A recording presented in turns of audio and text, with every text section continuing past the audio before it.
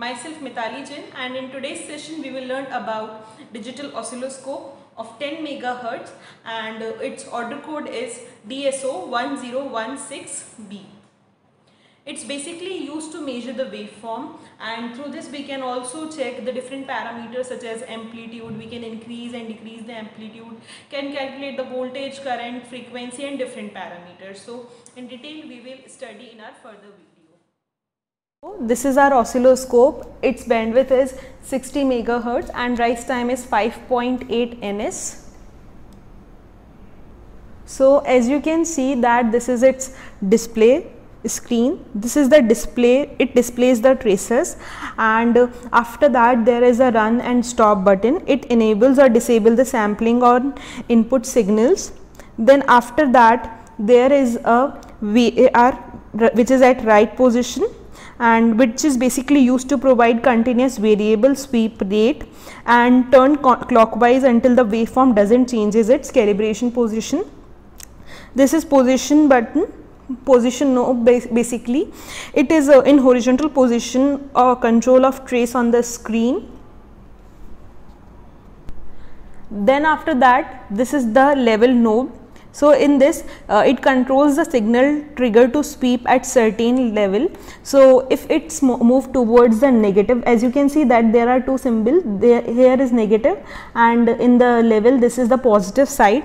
So if we will move towards the negative side, then trigger level move downward on the display waveform, and if we will move trigger towards the positive side, then it will move upward on the display screen. Then after that there is a time and division, so it will select the sweep rate, and there is our two knobs. As you can see that this is the push button which is of lock. So through this, when the lock button is pressed down, the trigger level is automatically maintained at optimum value irrespective of signal amplitude. Then after that there are norm, auto and TV, so you can select the desired triggering mode. Then after that there are, you can see that there are two input, this is X input and this is Y input. So when switching to XY, it's X terminal input. So then after that there is a int line and external at X input, so it is basically used to select the trigger source. Then after that there is a calibration CAL signal, and there is a CAL ground also. Then after that here is AC, DC and grounding. So AC is basically blocks the DC component, and DC passes both AC and DC component of input signal, and ground, the third part, basically disconnect the input signal. And when we will talk about the Y input, it is vertical input terminal. Then after that we will talk about plus, minus and XY. If positive is for, here positive is for trigger on rising slope, negative is for trigger on falling slope, and XY is the position is used when using the instrument on an XY oscilloscope. Then after that this is the voltage per division knob, which is adjusting sensitivity of vertical system. And then after that this is the position knob, we can control the vertical position of trace on the screen. Then after that this is the VAR node for left position. There are two VAR node, it is for right position and this is for left position. And there is a power switch which provides the mains power on and off. So this is the basic description of all the components which are provided on the screen on this front panel basically. So this is the display where we will get the output. So now talking about its rear panel, so you can see that here we will connect the power cord, and here we will use its voltage range is from AC 100 volt to 240 volt, 50-60 hertz, and power is less than or equal to 15 watt. So in this experiment we have used a function generator.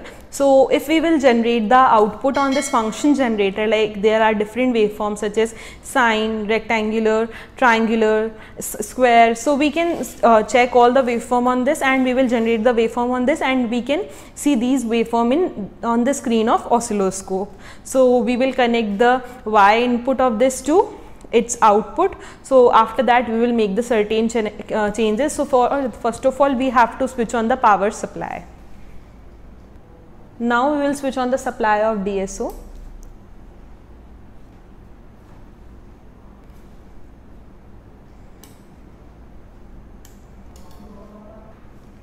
So you can see that we have switched on the supply.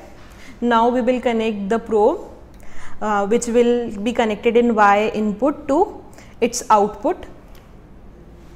So as I have connected at this end, now I will connect on this end.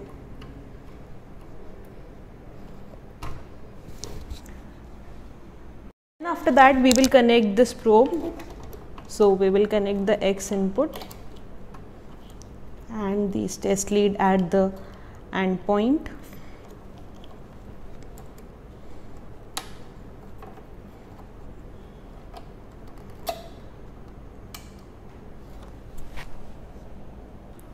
So this is the whole setup we have made. Now after that we have to click on the output. Then after that here I have pressed the run stop. So you can see that as I have selected the sine wave, so on this DSO oscilloscope, basically CRO, we are able to see the sine wave, and if you want to change the dimension, so you can change through this, and so you can change the dimension, you can do this. Then after that if I will select the square wave, so you can see the square wave, and if I set the triangular wave, so you can see the triangular wave on the CRO display. So in this way we can also set the position if you would like to move up, down, you can set through this, and this is for time per division. So you can make, in this way you can make the certain changes. So you can also make the certain changes by using the function generator, like this is the knob also provided on the function generator. So if you want, so you can see that the waveform is shrinked, and if you would like to expand the waveform, so you can rotate it in anti-clockwise. So you can see that our waveform is rotating. So you can see that at a particular certain level it has been reached, where the amplitude is 5 VPP and offset is 2.5 volt, and you can also mention the frequency, like this is basically used for 10 megahertz. So here the frequency is mentioned, and you can also do these things through this also. So you can see in this way we can generate the different waveform, and we can also measure the different waveform through oscilloscope. So as you have seen that through this sine wave, square wave, triangular wave, different waveform we can generate through this. So in this way we are able to check the waveform on this oscilloscope. And this is all about today's session. I hope we have learned a lot about oscilloscope, like we have seen its different features on the oscilloscope front panel, and we have also seen its working through function generator. So in this way we have learned a lot about oscilloscope. So this is all about today's session. For further query you can contact to Tesca Technologies Private Limited, and you can also refer to our user manual which is provided with this system. So thank you for watching the video.